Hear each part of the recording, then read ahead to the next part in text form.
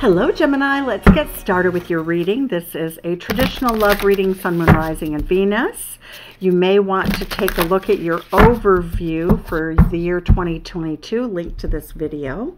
So let's see what you have in terms of your overall energy coming into the reading is we have the Page of Pentacles. Okay, so in your relationship, the status right now is making small offers, not being overly ambitious. Your energy coming into this is the Four of Swords. It looks like you need some rest, some relaxation. You might have had a very busy holiday season. You may be healing from something your significant other did or your person of interest did that has been painful, but it does look like you're in healing mode. Their energy that they're coming in with is justice, trying to be balanced, trying to, I think, be their best self, be fair to you, be fair to themselves, and stay in a very sort of a neutral energy, but committed to the relationship. Justice card's powerful. It is Libra energy, and that is the 7th house of committed relationships. So let's see what we have here for what actions you might be willing to take, or what you're hoping for. 9 of Cups, you want to have fun, eat, drink, be merry, be sensual, make love, laughter. It's a really fun energy. Again, you're in this energy of just wanting things to be easy breezy. Life has been challenging in the recent past for you. We have the Star card. Oh, your person feels that you are a rock star.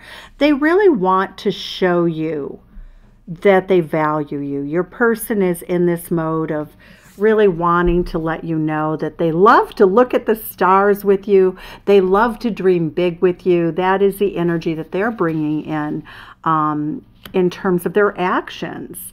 So they really want to spend more time with you. They just want to hang out. They just think that being with you has, it's like laying in the field, looking at the stars at night, wishing upon a star. So you're in sort of a terrific energy this week. I really like that. That's nice for both of you. Nobody's getting carried away. It's all about living in the moment, staying balanced, keeping everything really nice and happy. Let's look at what's hidden in this situation. The World card. Okay, so both of you are in the energy of expanding, of having success in your life, that you both want to go to the next level in your individual lives. But my feeling is that you want it also, because this is a relationship reading. We're asking about the relationship. What's hidden here is that both of you would like to go to the next level. You would like for this to culminate in something greater than is currently the case. What is the short-term outcome this week? It is the Knight of Swords energy. It is really speaking your truth. Both of you want to speak your truth. So it looks as though the two of you will be talking a lot, but somebody specific wants to come in and they have a lot to say. Now, whether it's you or the other person, I guess we're about to find out. So Gemini, why are you in this energy of Four of Swords, needing rest? You could have actually been ill, you could have been sick, you could have, well, ill and sick, same thing. But I just think you need rest. I'm not really seeing this as a highly negative energy, but we're going to pull clarifiers. So you're very invested in the relationship. You have a very strong and high regard. Nice. So I feel as though the Four of Swords is just you sort of recovering from the holiday season, from working really hard. But look at this energy. You're coming in very invested, very patient. You have the courage, you have the tenacity, you have the desire. The Strength card and the Justice card, two major arcanas to clarify this energy of you sort of lying back, resting, taking care of yourself. But you very much want this relationship. We have the infinity symbol here. I think for many of you, this person represents a level of happiness that you've never had. You would seriously consider, when we look at the Justice card, both of you would consider marriage, because the Justice card is making a commitment. So you're both coming in with this energy of wanting to maintain a high level of balance, being really fair, being kind, being reliable. you know, loving each other, because the 7th house of marriage is Venus, the planet of love and everything you value, everything you find beautiful, and Saturn, being responsible to one another. So when we look at the Justice card, we are looking at Saturn and Venus. So, and both of you have it here. So that's kind of almost surprising, because what's the likelihood in a reading that that would repeat so quickly? So your person is in this King of Swords energy, trying to stay cool, calm, collected. There is some sort of feeling that they've had in the recent past that you may, or a situation in their life may not allow this relationship. Now, when we look at this also, we can flip the meanings around, because the cards have many interpretations. And we see your person not wanting to be in suspended animation. They're thinking very seriously. They're keeping their emotions out of it about what must end, the 10 of Swords. What burden in their life, what person would they, or what situation would they have to end? And it looks as though they want to take action, because they've thought about this long and hard. They're no longer looking at this from a different perspective that is getting out of, it's sort of like, okay, I'm going to get out of the Hanged Man suspension. I'm going to let myself down, and I'm going to start walking forward. So let's see what the Hanged Man is about. What is this Hanged Man energy for our Gemini friends? What is the Hanged Man? The Daughter of Swords. So there we have the Page of Swords. So it does look like they have been looking you up on the internet. We call that the spy card. What does the 10 of Swords represent? Does that represent, what do they want? What does this 10 of Swords mean to Gemini specifically in their relationship? The Father of Cups. Your person wants to nurture this. They don't feel that they can, though. 5 of Swords says that they want to take whatever they can get from the relationship. Now, for some of you, your person may, the Father card can indicate a family, can indicate obligations. So there are going to be a few of you. It's not going to be everybody, but your person doesn't feel as though they can carry forward with you, and that you might interpret that as being, you know, stabbed in the back. 5 of Swords, you know, taking more than they're giving. Okay. They see you as magical, but what I'm getting here is that for right now, they're not seeing this relationship being able to commit to it, I think, in the way that your energy states in this situation. Okay, so the 9 of Cups. Clarify the 9 of Cups. Okay, so the 9 of Cups energy here for you, Gemini, is, you know, you're just bossing up. You feel like this is your person. You feel like you want to be in this very powerful Emperor energy. I think that you would like to marry this person. You feel as though they're the best person that you've ever been with, as an overall viewpoint, how you see them in terms of intellectually, you know, financially, skill set, energetically, emotionally, physically, passion. So I feel as though this is your person. You have fire in your belly to make this work. Now they're sort of wishing upon a star over here. So let's see where they're at with being able to manifest this.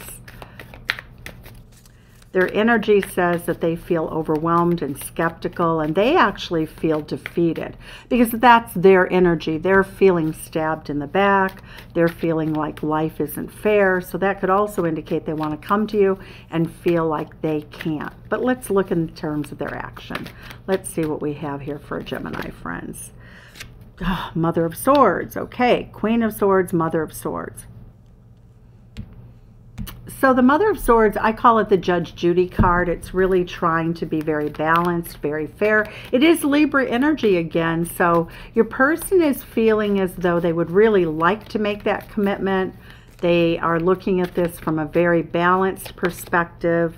The Mother of Pentacles, they want to nurture the relationship. They are actually going to be very balanced with you, because these are their actions. They're going to be very balanced at this time. They're going to be very nurturing with you. They're going to keep their worries and concerns to themselves, but look at, we have repeating energy. They are feeling the 4 of Swords. You're feeling the 4 of Swords. You may be dealing with a Leo energy, Sun, Moon, Rising, or Venus. Your person wants to take action, but again, there's some circumstance in this relationship. It doesn't matter what the circumstance is, but both of you really want each other. You love each other. You feel that the relationship is incredibly worthy. You're much more optimistic about what you can give. They're much more pessimistic about what they can give. Okay, so now let's look and see what's hidden here in the energy between the two of you, okay? The hidden energy is that both of you are very success-oriented. You're very success-driven. You want this relationship to be successful.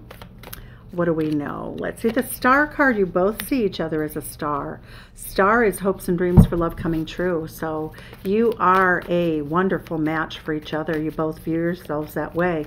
You'd like to expand this relationship. You'd like it to be bigger than it is. Ten of Cups energy. Oh, beautiful. Look at that. Both of you are in the energy of wanting to be happily ever after. But the Ten of Wands says that you're carrying heavy burdens. Burdens are going to be released. How will burdens be released? Giving up, juggling two options, two choices, two entities. It doesn't have to be two people, but it could. Or two options. We also see the Daughter of Wands reversed, not really being too carefree about this. The Daughter of Wands, Page of Wands is like, oh, whoopee! You're not feeling childlike about this at all. You're feeling very much like this is much bigger than a childish energy or a small offer. So you're both wanting the same thing. You're both feeling overwhelmed that there's a situation or situations that both of you are involved in. Could be work, could be people, could just not be having the resources to give to this. But to me, it looks like looks like this person that you're coming to the reading about adores you, loves you, but has some issues. Whatever. You know, sometimes Two of Coins is responsibility with other people, parents, children. Tell us what else is going on here with what's hidden here.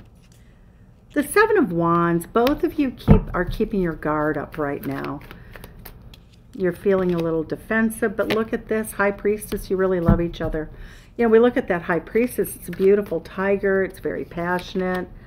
The Chariot card says that you're keeping it a secret, that you want nothing more than to rush towards each other and to have this development of love that is profound, hopes and dreams for love coming true for happily ever after.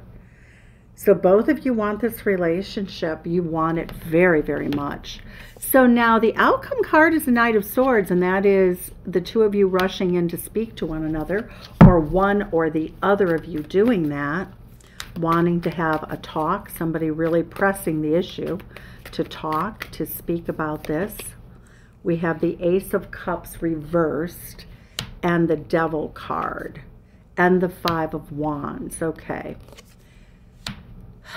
So I feel as though somebody's coming in to declare that they are tied to someone or have responsibility to someone or have a relationship that has either ended or needs to end so that yours can be possible. So we see the cup of love is turned over. It was somebody who they felt very chained to in a way that was very unhealthy, very superficial, very unhappy. Somebody who was interfering in the relationship because they were competing. So somebody here does have baggage. I call that baggage from another relationship. A lot of times today, especially with men, they become divorced and they're in this situation that the former wife has the children during the week and then they have the children on the weekends. So it leaves them no opportunity to have a social life. So I really get that for some of you, your person has some sort of obligation or care for other people related to a former commitment. Can be parents, can be two jobs, can be a lot of different things. Okay, so you're going to speak about this. The Tower card says that there's a radical change about to take place. Judgment card. Ooh, somebody may decide to get divorced, to let another relationship go. They may be finalizing a divorce. You may not have known about this. They may not have known about it if you're the one doing it. But Judgment is releasing somebody from who was toxic energy after a fight, somebody who was a competitor, some situation. The Ace of Swords, you both have clarity, so the outcome this week is a big confession. This is a huge confession that this relationship should grow and advance, and the World card repeats itself again, going to the next level. I really feel, Gemini, that your person's dealing with a lot right now. I feel that that's a huge issue. Life is very complicated for them. I feel for you it's much more easy breezy. You know where you're at. You know what you're doing. So let's look at the sacred destiny for them as well as you. Oh, this is a very messy. Let me see if I can make those cards straighter here. Okay. So let's see. Okay, so your destiny card for this week is... there is a divine, trust the divine plan. Okay. A desert passage. You feel like you've been going without, and this is divine passage. So that makes sense. The Four of Swords is here. You feel as though you've been going without. Now Spirit is saying, look it, this is divine. Don't worry about it. And your person wants to have they've had so much sadness and stress. We see that in terms of what destiny they want for this relationship, passion and pleasure, savoring life with you. Oh, nice energy, Gemini. Really beautiful. Let's look and see. We're going to use Heart of the Fairy Oracle on some of these difficult to understand energies. This really is a psychological view of what's happening behind the scenes. It's sort of a magical, mystical view of things in a gentle way in which we can see energies that we have to deal with. Okay, the Ten of Swords, the song. Your person just wants to put something behind them, a person, a relationship in which they're no longer invested emotionally. They want to live life. They want to live passionately. They want to live joyfully. You are their happy space. Look at this Star card twice. You're their hopes and dreams for love coming true. So they want to be able to enjoy music, to celebrate life with you. Why is the Hanged Man reversed? What is that energy? The Queen of the Day. They want to take action. They want to come towards you. They feel as though you're daily, that they would love to spend time with you daily. I feel as though your person would really like to live with you, would like to make a commitment. The Queen of Bedlam is a Five of Swords. So that clarification is that it looks like your person may be divorced or in the process of divorce. And the Queen of Bedlam is somebody who is, well, it's so self-explanatory. This would be the ex-wife who is a nightmare, that's always trying to call your person, who's trying to bring division to you, bring strife, causing arguments, always in a state of trying to get even or trying to cause pain and grief to you, to essentially break up your relationship. Tell us about the Moon card. What is your person afraid of? They're afraid that you're going to see them as too immature to do what they need to do. They feel as though they've been fun. There may be an age difference. Your person feels as though you might not see them as the King of Wands. They really are the King of Wands. But it does speak to the fact that when they're dealing with this Queen of Bedlam, I mean, she, quote unquote, I'll say she, or the energy of the Queen of Bedlam, really just reduces your person to almost a childlike state of innocence, and they don't know how to deal with her. They don't have this sort of, you know, difficult, they don't have the skill set to sort of deal with this person. What I get is that they come in with sort of they try to nurture this person. They try to get them out of that energy. But there's a childlike pleading that they do with them. they seem to feel like they lose their power when they deal with this person. So they're reduced to feeling like a child in the relationship, but they're really not. I mean, this person is a King of Wands, but we get that their response is to try to act like a good friend to this person, to try to nurture, green, you know, helping this person grow, trying to be there as a support system to them.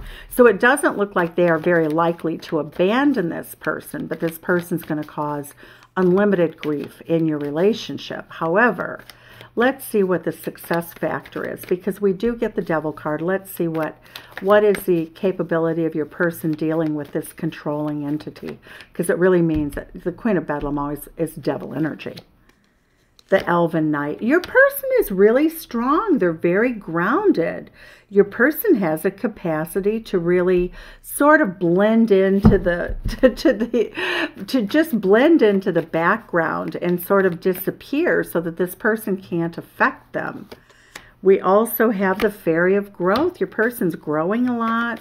They're coming into a time in their life when they're surprisingly happy.